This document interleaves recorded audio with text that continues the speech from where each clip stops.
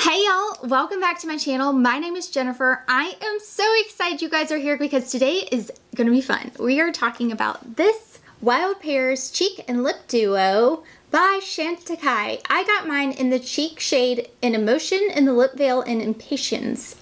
I think I'm saying that right. I hope that you guys are doing well. I'm excited because I have been wanting to try more Chantecaille, and I picked this up during the Neiman sales, but I did see that it was still available on Nordstrom and they had a different shade choice option. Yeah. So there's other shades to choose from in a duo set too. I think it retails for $88. I am pumped to share with you today what I picked up, and yeah, we're gonna get into it. But before we do so, I just want to thank you so much for being here. Thank you guys so much for being here. Thank you to all who have subscribed. I'm so honored that you guys are here. Don't forget to subscribe if you haven't, and like and comment below. I'd love to hear from you.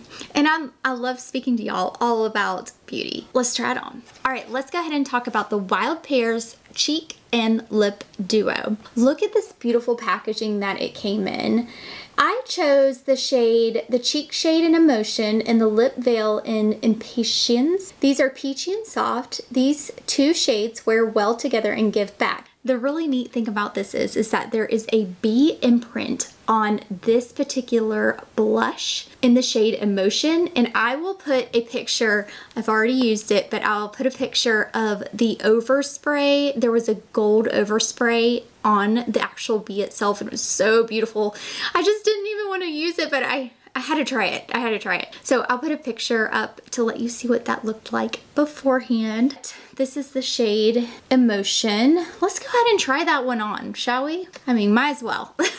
This is such a pretty coral shade. Now, the neat thing about this is that this does give back. This directly supports the Circe's Society in their efforts to conserve bees, which is so cool that there's a bee imprint and they're helping to give back to conserve bees. So this is what the cheek shade looks like on. Isn't it beautiful, y'all? It just glides right over my skin. Now, I do have a friend here that we will ignore right now. But even so, with that texture, it doesn't accentuate it. It's actually very, very nice. I have been using this for a couple days now, and I just really think it's such a beautiful cheek shade. It blends effortlessly. So that is the Philanthropy Cheek shade in Emotion. This is what it looks like on. Very, very nice. Now we're gonna get into the lip veil. So like I said, it's a duo. You get the lip veil in the cheek shade, but the lip veil was created to benefit Space for Giants. On the lip veil, you will see that there is an elephant. Look at this gorgeous. Oh, beautiful, huh? This is so beautiful. I think Chantecaille has the most beautiful packaging, y'all. Oh my goodness. So it's supposed to benefit the Space for Giants in their innovative work protecting endangered elephants, hence why the elephant's on the packaging. And these elephants, of course, are in Africa. This actual lip veil in Impatiens is a flattering soft pink shade made with sustainable, fair, wild, organic baobab oil. Okay, let's see what this looks like. So this is the shade here. How gorgeous is this? Oh my goodness. I will swatch it here on my hand so you can see the pink. It's very, very bright and beautiful. It's very silky. This is the first lip veil that I've had. I've tried one of their lipsticks before and I've really enjoyed that, but this is the lip veil that I've been trying out. It's really nice. So let's try it on.